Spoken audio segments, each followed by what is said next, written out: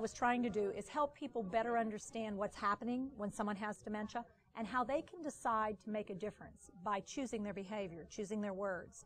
And to do that, you have to understand what's happening. And so it's sort of this round and round. And so we did a lot of practicing, a lot of thinking, a lot of going, uh-oh, and aha. And so my goal in going out and doing this is help people choose to make a difference by choosing their behavior, their words, their actions, their emotions, as much as possible. And senior helpers was a big piece of this, because without senior helpers, I wouldn't be here.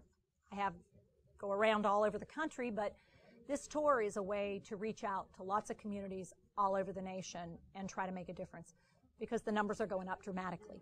And we need a lot more information out in the hands of people who are trying to do the right thing. I agree. Having TIPA train our caregivers has been immeasurable. I used it on my own mom. I'm a registered nurse 30 years, and I didn't know what I didn't know. My mom was a challenge. TIPA helped me to understand the process and understand that the behavior is not something my mom could control. It was something that I was reacting to as opposed to responding to.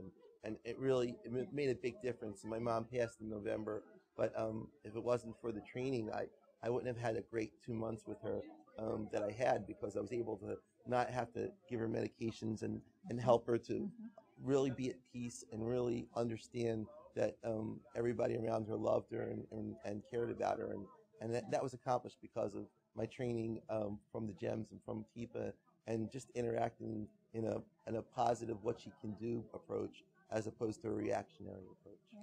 So learning the art of letting go but not giving up on her. Absolutely. So you never gave up on her, but Never. You were able to finally let her go. Because Absolutely. she needed to go. She did. And of all things, my mom, she passed on Thanksgiving Day, sitting with us on the couch. Wow.